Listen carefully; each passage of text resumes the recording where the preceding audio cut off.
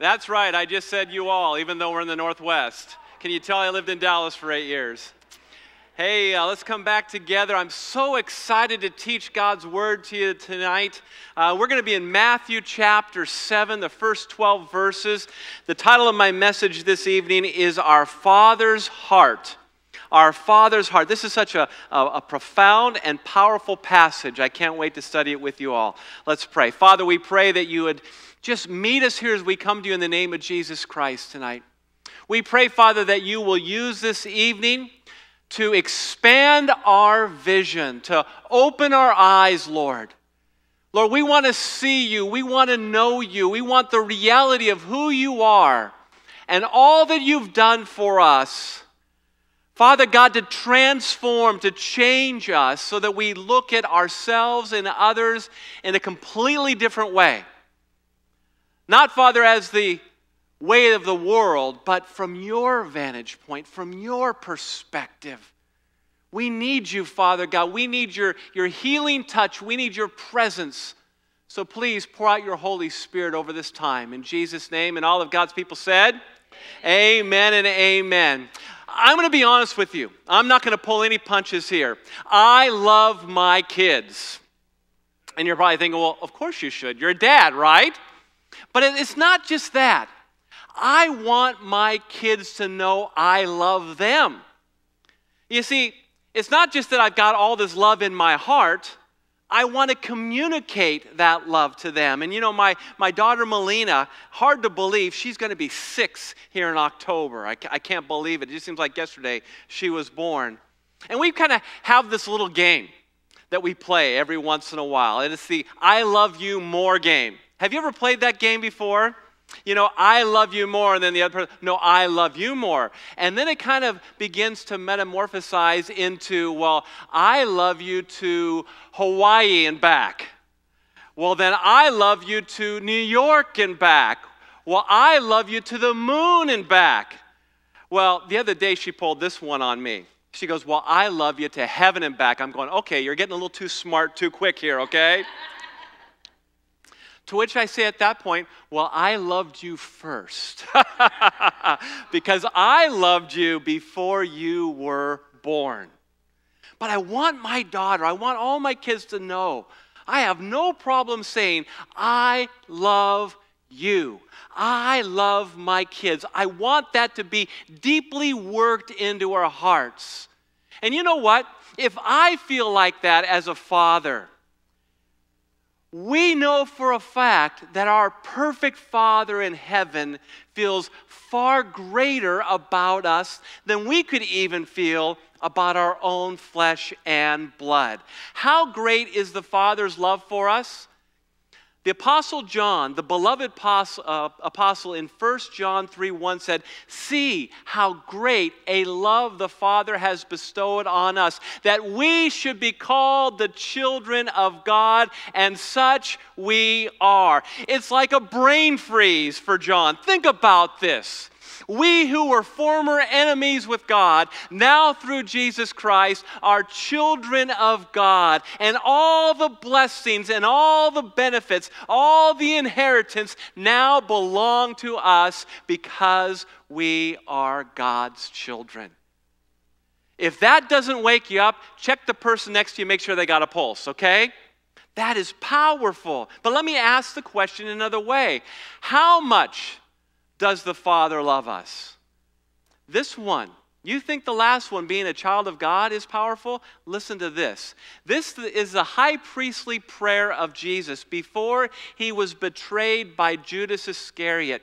And he's praying a prayer to the Father. And listen to what he's saying here. He says, the glory, this is in John chapter 17, verses 22 through 23, the glory which you have given me, I have given to them. He's speaking of the church here, the disciples, that they may be one. Unity, just as we are one. I in them and you in me, that they may be perfected in unity. Look at this. So that the world may know that you sent me and loved them even as you loved me. Now notice what Jesus is saying here. It's in the context of relationship. It's in the context of unity between the Father and the Son, but also within the church, unity with one another. And when that happens, it's a message that is communicated to the world that, guess what? God the Father loves the body of Christ just as much as he loves his Son, Jesus Christ. Think about that. How much does the Father love you and me? He loves you and me as much as he loves his Son, Jesus Christ. If that doesn't give you a brain freeze, I don't know what else will. I mean, I can understand why the Father would love Jesus. What's there not to love about Jesus? He does what the Father would have him do. He says what the Father would have him say. I don't always do that. I've got baggage. We all do. But now that we're in Christ, God looks at you and me, and he says, I love you. And all the love that I have for my Son, I have for you. And this is so important for us to grasp. You see, that reality of how much the Father loves us should transform our lives. I believe that when we understand how great and how much the Father loves us, it not only changes our view of ourselves, it also changes our view of others and the relationships we have with them. And in Matthew chapter 7, verse 12 verses here, Jesus revealed our Father's heart when it comes to our relationships with others, so that we're able to enjoy unity and love, a unity and love that will reveal that to the world we are the children of God. That God loves us just as much as he loves his Son. Let's begin in verse 1 of chapter 7. Do not judge, so that you will not be judged. For in the way you judge, you will be judged, and by your standard of measure, it will be measured to you. Why do you look at the speck that is in your brother's eye, but do not notice the log that is in your own eye? Or how can you say to your brother, let me take the speck out of your eye, and behold, the log is in your own eye? You hypocrite! First take the log out of your own eye, then you will see clearly to take the speck out of your brother's eye. Do not give what is holy to dogs, and do not throw pearls before swine, or they will trample them under their feet and turn and tear you to pieces. Verse 7, ask, and it will be given to you. Seek, and you will find. Knock, and it will be opened to you. For everyone who asks receives, and he who seeks finds. And to him who knocks, it will be opened. Or what man is there among you who, when his son asks for a loaf, will he give him a stone? Or if he asks for a fish, he will not give him a snake, will he? If then you, being evil, know how to give good gifts to your children, how much more will your Father who is in heaven give what is good to those who ask him? Verse 12. In everything, therefore, treat people the same way you want them to treat you. For this is the law and the prophets. You know, we've been making our way through the Gospel of Matthew. We've been camped in Matthew chapters 5 through 7. And here we have the longest recorded sermon that Jesus ever gave. It's called the Sermon on the Mount. This was a radical message, as I've shared before, different than anything the people of that time had ever heard. In this message, Jesus explained standards for entrance into the kingdom of heaven. We're told in Matthew 5, verse 20, Jesus declared that absolute perfection is the standard for entrance into the kingdom of heaven. For he said, for I say to you, that unless your righteousness surpasses that of the scribes and Pharisees, you shall not enter the kingdom of heaven. Now, the scribes and the Pharisees were hailed as the epitome, the standard of perfection and righteousness in that day. But Jesus calls them out. And he says, you've got it all wrong, guys. You see, the Pharisees, the scribes, they look at the outward performance, the appearance of a person. But God looks at the heart. And here's what God desires.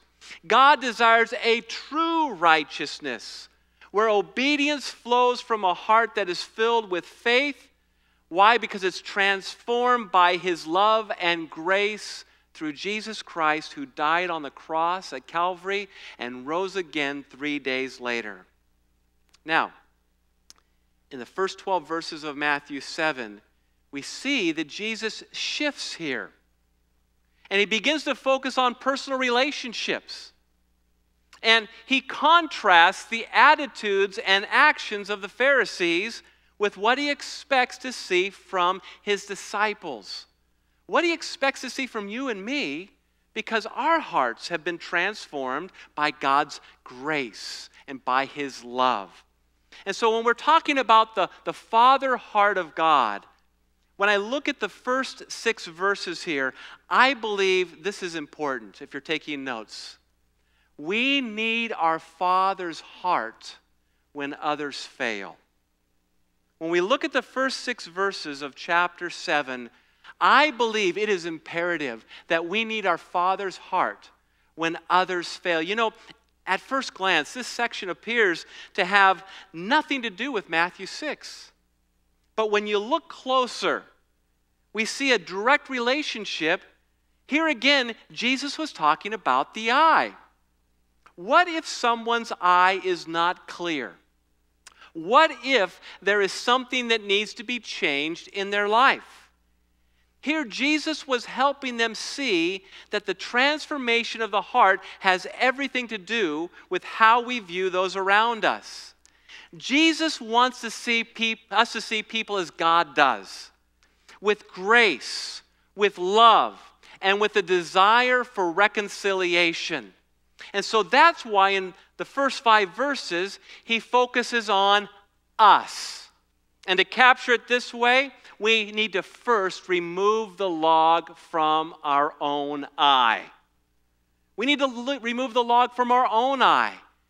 It's important to see and to understand what Jesus is not saying here, by the way, because this passage has been misinterpreted so many times. How many times have you heard people say, "Don't judge me"?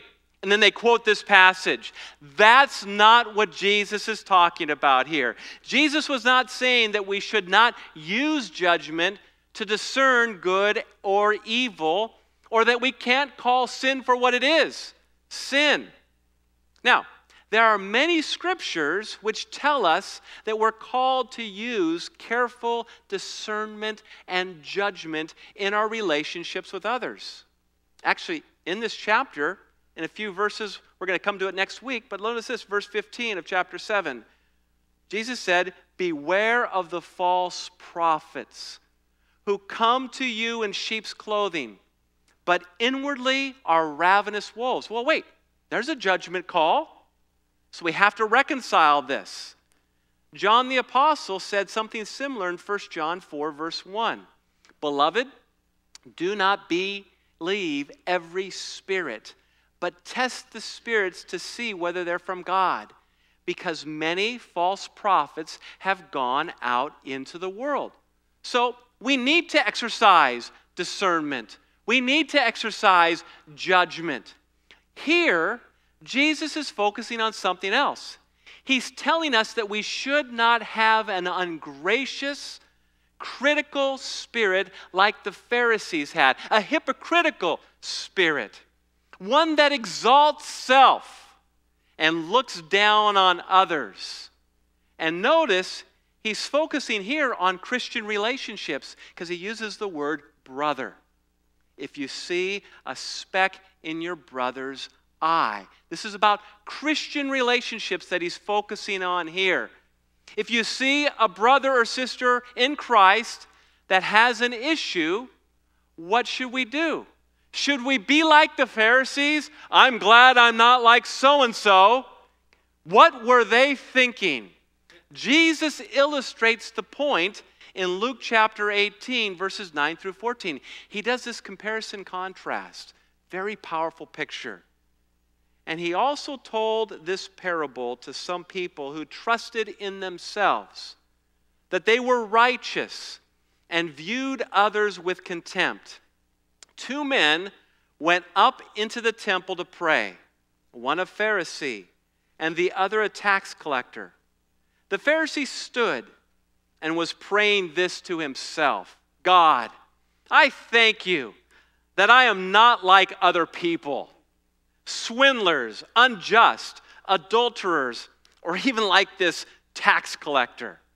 I fast twice a week. I pay tithes of all that I get. But the tax collector, standing some distance away, was even unwilling to lift up his eyes to heaven, but was beating his breast, saying, God, be merciful to me. Notice he doesn't say a sinner, the sinner. I am the big sinner here, he's saying. Jesus' commentary, I tell you, this man went to his house justified rather than the other. For everyone who exalts himself will be humbled, but he who humbles himself will be exalted. You know, there are some people who seem to specialize in finding faults in others. Have you ever met anyone like that? And it even happens in the church. But you know, I've been looking around, and the last time I checked, I don't think criticism is a gift of the Holy Spirit, okay? Jesus, by the way, warned that when we're bent on finding and calling out faults in others, it's going to come back on us. You see, the standard that we hold for others, we're going to be held to as well. I will never forget, several years ago going to Africa, I was in Mwanza, Tanzania, doing a pastor's conference there.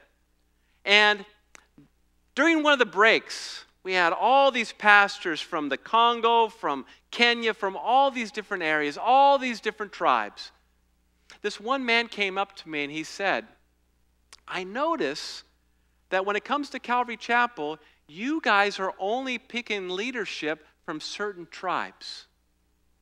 So do you have to be part of a certain tribe to be a leader in Calvary Chapel? I tell you what. I said, absolutely not. I knew where this is going. He's saying that we are making distinctions. We're being divisive. We look at a person's pedigree, and based on that, we will make a determination whether or not you can be on the inside or not. And I said, no. Leadership in Calvary Chapel has nothing to do with skin color or what tribe you belong to. What we're looking for is people who love Jesus Christ, who are sold out for the Lord, and you see maturity in their lives. Amen. You know, this man who was saying that we were making distinctions, you know what he did? He went back to the pastors and he tried to sow discord among the pastors, saying, all these Calvary Chapels, only if you belong to the DRC, then you can be a leader. And so we had to hold him accountable for his actions. He was sowing division, but accusing us of being divisive. You see how that works? The hypocrisy of it all? Now, to avoid the double standard trap, we must ask our Heavenly Father to search our own hearts. I think we need to be honest with God. Before we try to help others, Lord, search my heart. Make sure I'm in a good place. And own anything that we need to own. John the Apostle puts it this way in 1 John 1, 8 through 9. If we say that we have no sin, we are deceiving ourselves, and the truth is not in us.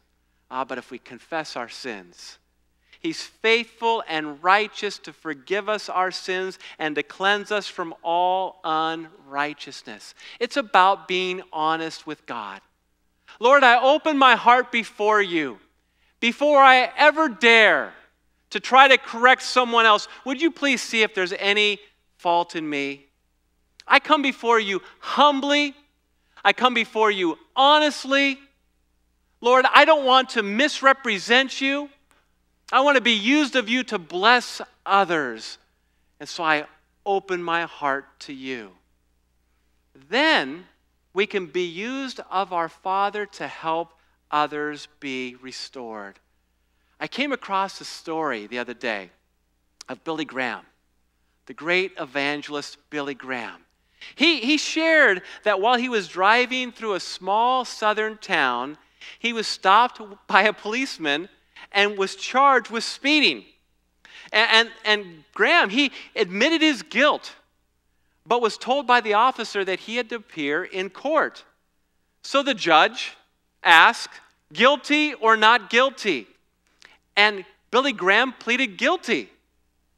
The judge replied, that'll be $10, $1 for every mile that you went over the speed limit.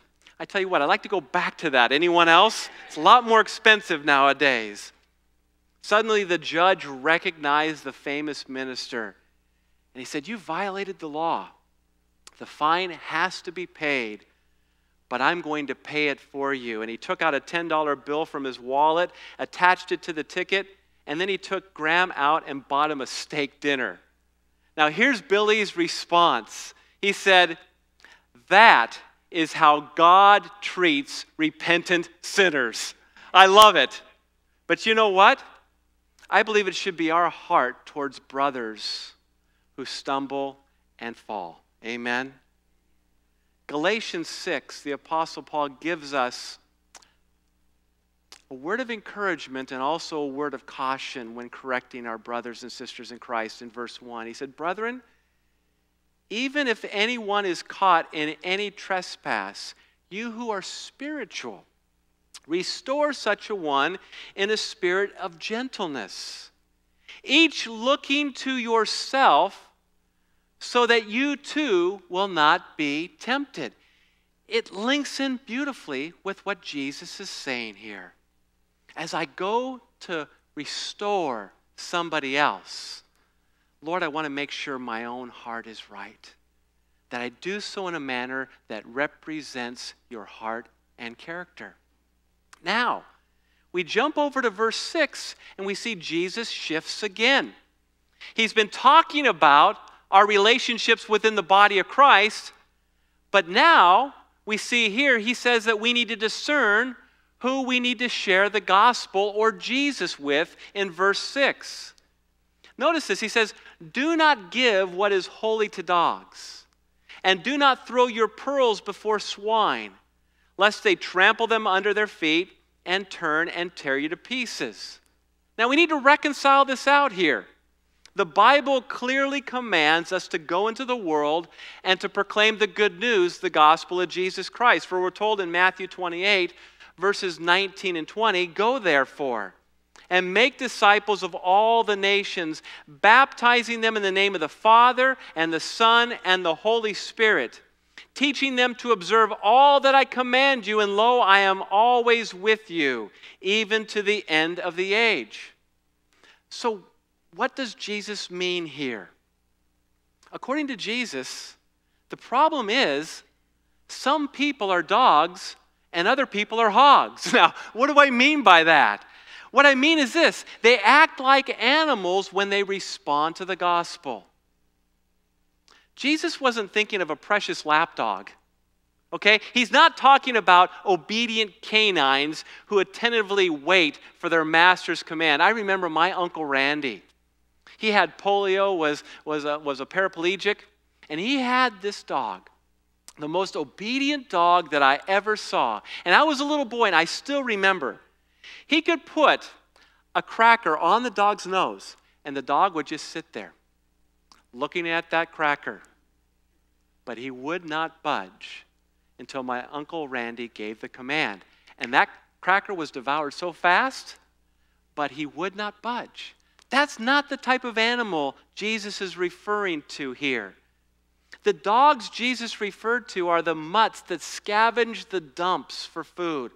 They were unclean, untamed, wild animals. Likewise, pigs were unclean animals according to the law of Moses. And if you've ever been around a pig before, that doesn't require a lot of explaining, now does it?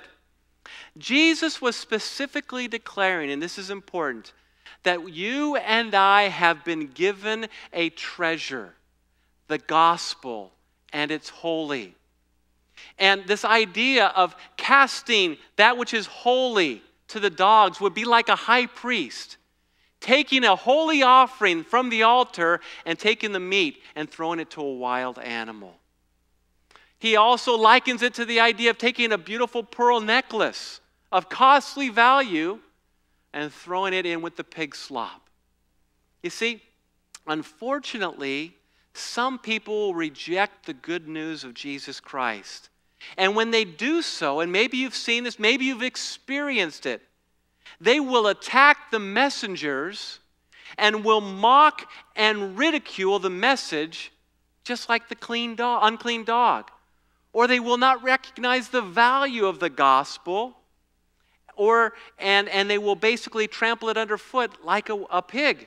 And Jesus was declaring that we must discern who to share the holy things of God with in order to avoid bringing abuse and mockery to the gospel. You know, Jesus once stood before Herod. Herod asked him questions. He didn't respond. Very fascinating. Paul wiped the dust off his feet when the gospel was rejected. You know, Peter captures it this way when it comes to responses to the good news of Jesus Christ. In 2 Peter chapter 2, 21 and 22, and notice the language he uses here, which ties right back into Matthew 7. For it would be better for them not to have known the way of righteousness than having known it, to turn away from the holy commandment handed on to them. It has happened to them according to the true proverb. A dog returns to its own vomit, and a sow, after washing, returns to wallowing in the mire. They don't get the value of what's being presented. And so, as we're told in Ecclesiastes 3:7, there is a time to be silent and a time to speak. And that requires discernment. You know, that requires a lot of discernment. And when we shift to verses 7 through 12, notice, even as Jesus makes a pivot here, we need to realize the context. It's relationships. And I want to capture these verses this way. Our Father wants us to ask, seek, and knock. Remember the context here. Jesus, why is he giving us more instruction about prayer here? He already told us in chapter 6 to avoid meaningless repetition and how to pray to our Father in heaven. Now, Jesus returns to the topic of prayer, and this is important for us to grasp because it's so difficult in our power and wisdom to discern how to interact with people, Christians and non-believers alike, to respond in a manner that Christ's commands are honored and obeyed. And so he tells us that we need to ask in verse 7. And we need to see in these verses a progressive intensity, asking to seeking to knocking. By the way, in the Greek, this is a present tense command, which communicates the idea that we need to continually keep on asking, keep on seeking, keep on knocking. It's a command. But I also believe it's important for us to see that it is God who's giving us the invitation and the command. It's as if God's saying, I want you to ask. I want you to seek. I want you to knock. To keep asking and seeking and knocking suggests that we need more faith to trust the timing of our Father's answers. You see, we're not very good at this because we live in a culture that prides itself on efficiency. And we want God to answer our prayers right away or we become impatient. Can I get a witness here from anybody? Am I alone, right? You know, how many of us, let's be honest, you pull up to a drive-through window and you see a bunch of cars there and you go look for another restaurant, right? I don't want to wait. Or you're in heavy traffic and what do? You're a lane jockey, right? You're going from one lane to the next. You're looking for the fastest lane. But you know what happens to me every single time? Whatever I think is the fastest lane suddenly becomes the slowest lane whenever I move into it. Anyone else? Every time that happens to me. Or we want the fastest computer, right? So I can get all the answers to all the questions that I have. I remember years ago I had this computer and I had this Bible program that someone had bought for me. And I loaded it up and I was so frustrated because I did a Bible search and it took forever. And then years later it dawned on me, that would have taken a lot of time by hand, and yet I was so impatient with it, you know? That's just the way we are. Now, to keep asking and seeking and knocking is to understand persistence in prayer. Two things are certain about prayer. First, and we see this from the context here, that He gives us what is good for us. Therefore, we can also conclude that He won't give us what is not good for us. You know what? We should thank God for His no's, because He is a good Father. James 4, 2 through 3 says, "You do not have because you do not ask. And you ask and you do not receive because you ask with wrong motives, so that you may spend it on your pleasures."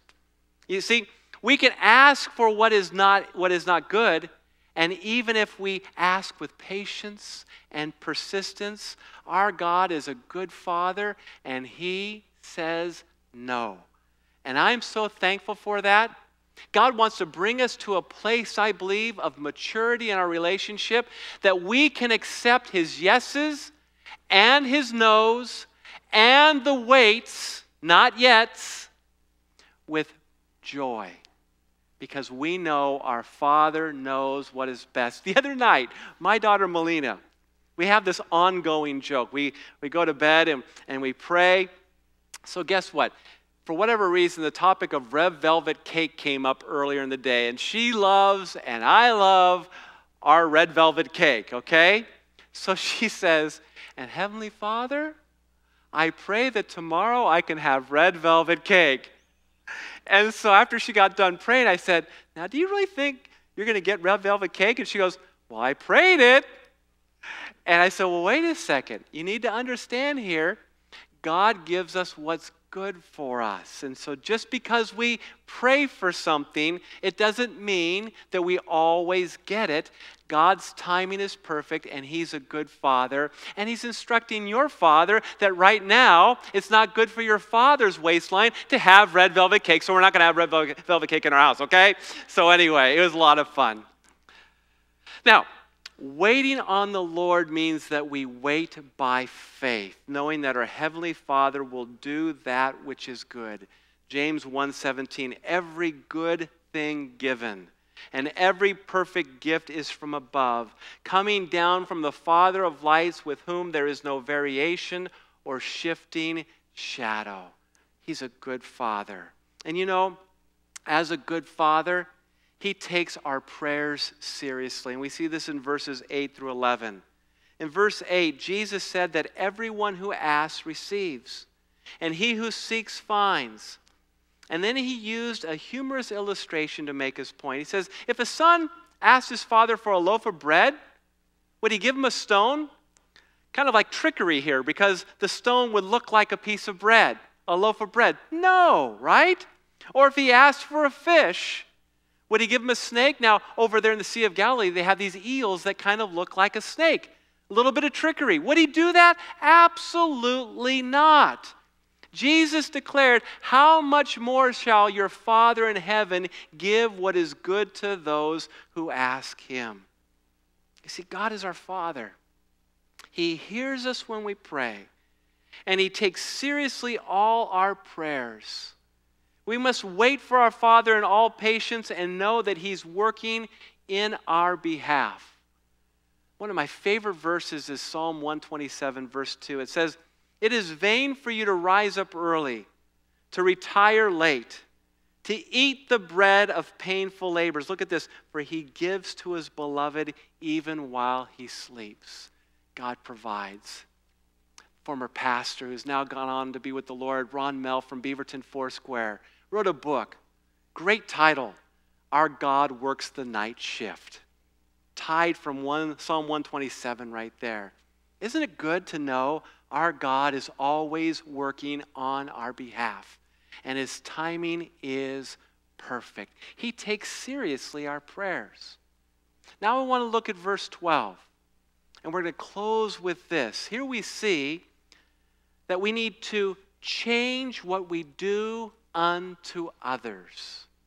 Jesus now focuses on the golden rule, that famous golden rule, this verse that you've heard so many times. Now, it's important to understand that he's speaking here to his disciples, to believers, because some people have taken this to mean this is the way to salvation.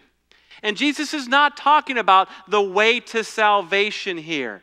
This is the result of a relationship with the Father through Jesus Christ. We've been saved, and now we should live this way.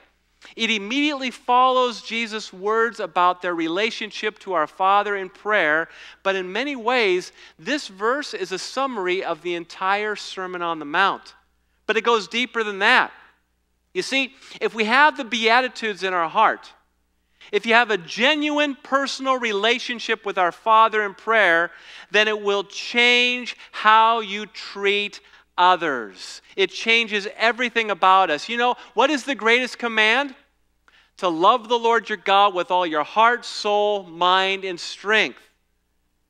The second is like it. We're told in Matthew 22, verse 39, you shall love your neighbor as yourself. One flows right into the other. Now some, and you see this in all the commentaries, have tried to suggest that this saying was not original with Jesus. And it's certainly true that many have said similar things, like Hillel, Confucius, Hindu writers, Socrates, and the Roman Stoics. They all said something similar, but get this, it was in the negative. They said, if you don't want someone doing this to you, then don't do it unto him. But Jesus comes onto the scene, and his statement is positive and it's proactive. Do unto others what you would have them do unto you. Then Jesus shows the significance of his words when he declares that this saying summarizes the law and the prophets. So literally, this saying summarizes the entire Old Testament. Now, why should we do the golden rule? To get others to do good things for us? No. Because of our relationship with our Father. Because he's changed our hearts. Because this fulfills the entire counsel of God. Because it represents our Father's heart. I mean, imagine how powerful this verse is. This one verse can transform the world. Imagine if everyone did this. There would be no more crime, no more murder, or hatred, or theft, or assault, or road rage. There would be no more adultery, or divorce, or abuse, or oppression, or jealousy, or envy, or anger, or starvation, or church splits over the color of the carpet. And that's, by the way, what the kingdom of heaven is going to look like when Jesus Christ returns. And I can't wait for that. But here's what Jesus is saying. Even now, the Father wants to change the world by changing us. Now, we all agree with this verse, but I want to challenge us tonight as we close. Do we really take it seriously? We know that the Father takes our prayers seriously, and we want him to. But do you think God wants us to take this command seriously?